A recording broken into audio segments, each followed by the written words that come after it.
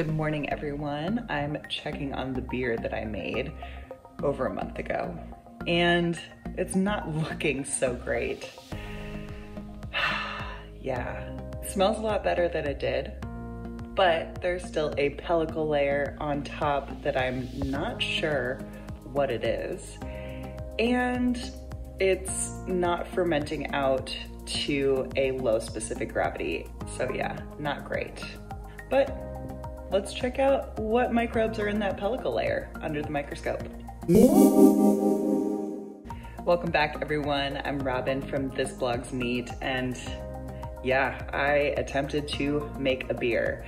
I attempted a chocolate pomegranate stout, in fact. And for some reason, it has decided to spoil on me. I don't often brew beer, but I have brewed a lot of beer to make whiskey, and I have never had a beer go south on me like this. I've never had one spoil. But for some reason, when I attempt to make it for consumption, not for distillation, it decides it's not gonna ferment out all the way, and that, yeah, some spoilage microbes are gonna get in there. And one of the big differences in the process of making beer for consumption versus beer for distillation is the sanitization that you do. There's a lot more sanitization for making beer for consumption rather than making beer for making whiskey, because those spoilage microbes end up being additional flavors rather than just, yeah, ruining your beer. But here we are. But let me give you my recipe in case you want to try it at home, because it sounds like it should be really delicious. I haven't tasted it yet, and I will taste it. I just want to finish my coffee and check out the microbes under the microscope first. For this brew, I used 10 pounds of 2-row malt, 1 pound of chocolate malt, 1 pound of wheat, a 1/4 pound of roasted barley, and a 1/4 pound of black patent. I also added 3/4 pound of chocolate and 2 1/4 pounds of pomegranate seeds, fresh pomegranate seeds. I used 1 ounce of Cascade and Challenger hops. And for the yeast, I chose a Belgian ale yeast. The starting specific gravity was 1.084, and now that we're at 1.036 about, that would put this a little over a 6% beer. So not bad, but for stouts, I kind of like them a little higher ABV, if I'm being honest. I'll put the full recipe and instructions of what I did down below in the description. But I decided to ferment this beer on grain. I've always done this when I make my whiskey fermentations, so I decided to do that as well. And then after I removed the grains, that's when I started to notice that it was going south.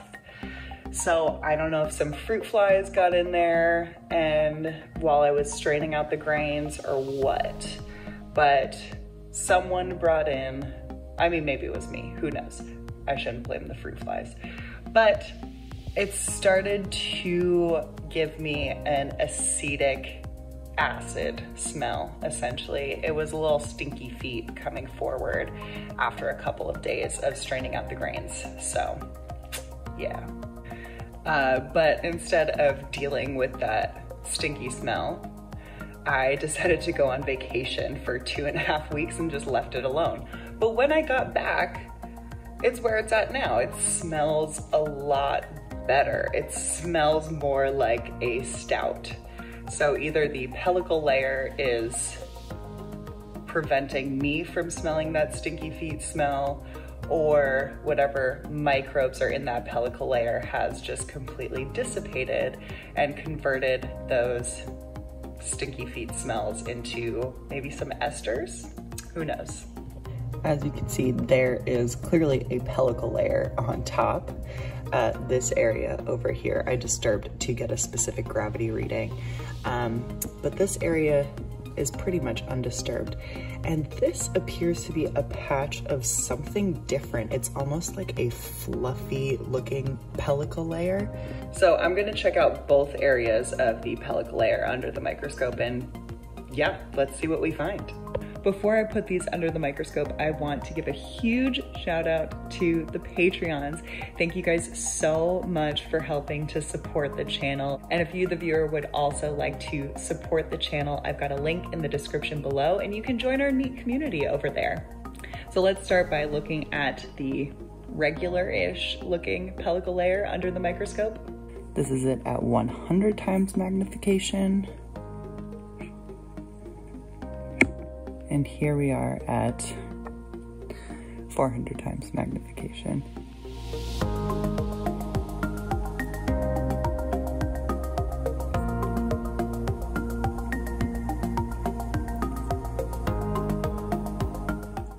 There are definitely lots of lactobacillus in here. You can tell by those long rods, those bacteria right there.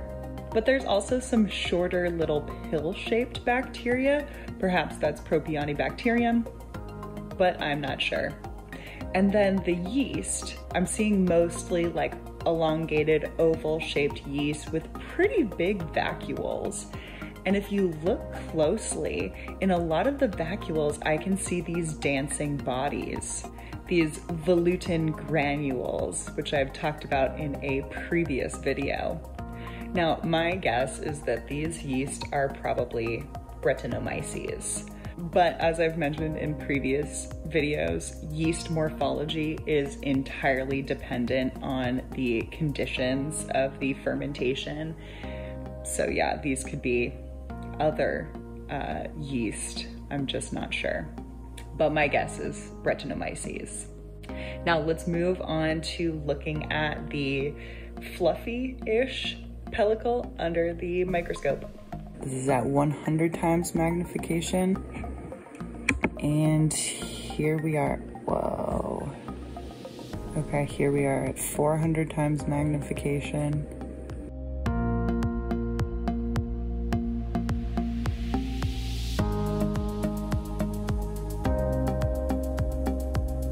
Wow, this is completely different. There is so much bacteria and there are no lactobacillus to be spotted anywhere. Maybe these are Acetobacter.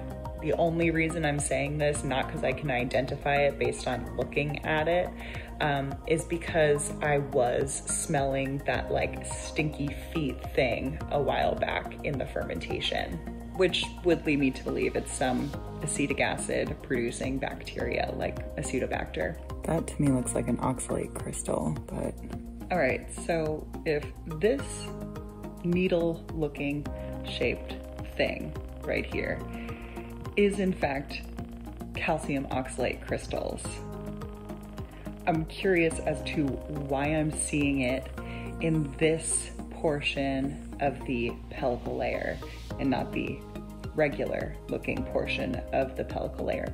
Why is it in the fluffy looking part, but not the other parts? And I suppose I did not sample all over the pellicle layer, so these are just 2 samples, but I don't think it's coincidence. Now, calcium oxalate crystals are in plant matter. They are in plants, algae, lichen, fungi. They're all over. You can find them in the leaves, the stems, the roots, the tubers, the fruits. Yeah, it's a way for plants to store calcium. It's a method of defense, and in some instances helps build strength. So, multiple uses found in multiple places. Some plants contain such high quantities of calcium oxalate that they are deemed toxic. Philodendrons are an example of that, but then again, like spinach also has calcium oxalate, so it's just not at high enough levels to be deemed toxic. And when researching why I just found calcium oxalate crystals in my beer pellicle, I found that beer stone, which I had never heard of, I'm not a beer brewer, remember this, is composed of mostly calcium oxalate. It's like 50 to 65% calcium oxalate, along with like proteins and stuff, some organic matter. This forms because oxalic acid is released from malt during mashing. It's inevitable, and there are various methods to sequester the calcium oxalate from your brew to get it to fall out of solution, and then also to get it to not stick to your fermenters and other equipment, because apparently it's like impossible to remove. So if we assume that the calcium oxalate crystals that I'm observing under my microscope were formed because of the beer brewing process, then again, why am I not seeing them in the other portion of the pellicle layer? Why am I just seeing them kind of aggregate in this one area? I don't know.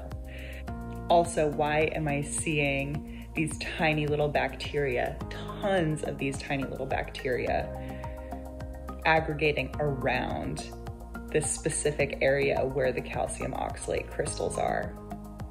Now, in beer brewing, calcium oxalate crystals, or beer stone, is undesirable because one, it gunks things up, and two, it also holds on to bacteria. So, am I seeing bacteria here because there's calcium oxalate crystals or beer stone forming for some reason right here, and they're just attracted to that? I don't think that that makes sense, but maybe that's an explanation. So let's go back to the fact that calcium oxalate is in most plants and other things. Now, obviously I didn't put any leaves or weird plant matter into my fermentation. However, I did put in pomegranate seeds. And interestingly enough, fungus will or can produce oxalate crystals, calcium oxalate crystals, and other metal oxalate crystals under certain conditions. Some of these fungi are associated with white rot and brown rot, things like that you find in plants. So when doing a quick Google search for what fungus can attack pomegranate trees and pomegranates, I found that Aspergillus niger is the first thing that pops up. Now, when found in pomegranates, the outside of the pomegranate looks relatively normal. And then when you cut into it is where you can see either some black powder or you'll see some brown decay, rot happening. And as I was going through all of the, 30 some odd pomegranates that I cut into, I do remember coming across this, but of course I cut this away and discarded any of the brown, unusual looking areas. And these pomegranate seeds not only went into my beer that I'm brewing, but also went into my pomegranate wine, and my pomegranate wine's totally fine. But is there a chance that some spores of this fungus somehow made their way into the brew and survived through the boil? Like, I don't know, is that a possibility? Maybe, because when I first saw this kind of fluffy area of the pellicle, I thought, maybe that's like a mold or a fungus or something that just happens to be popping up in specific areas, and the rest of the pellicle is kind of keeping them in this only specific spot of the brew. Like, maybe that's possible. And if so, then maybe that could explain why the calcium oxalate crystals are only forming in this specific fluffy looking little part of the pellicle layer, right? But as I was looking through this sample under the microscope, I was not really finding what Aspergillus niger and other fungi look like. They look kind of like cute little flowers. I wasn't seeing that, but it's possible I just missed any spores, or the spores have broken down in a way that they're not really recognizable. I'm not sure. Anyways, a lot more questions than answers here, but I do believe that these are calcium oxalate crystals that could be forming because of the beer making process, or could be forming because I have some fungus in this part of the pellicle layer. Who knows? If you know, let me know in the comments below. But anyways, I found it super interesting that both part of the pellicle layers looked completely different. Even though macroscopically, you know, they appear to be different, I didn't think that they microscopically would be so vastly different, but they are. And like I said, the beer smells a lot better than it did. However, I gave it a taste.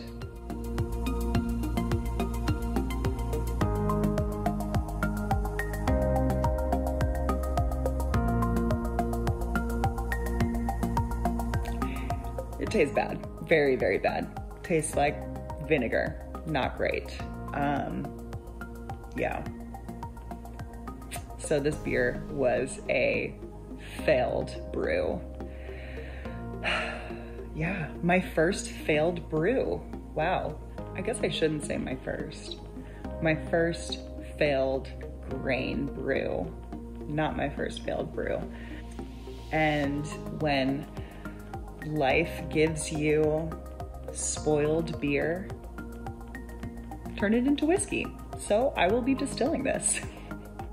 If you enjoyed this video, make sure to give it a thumbs up and subscribe to my channel. I love getting to look at things under the microscope, and if you enjoy that too, please let me know.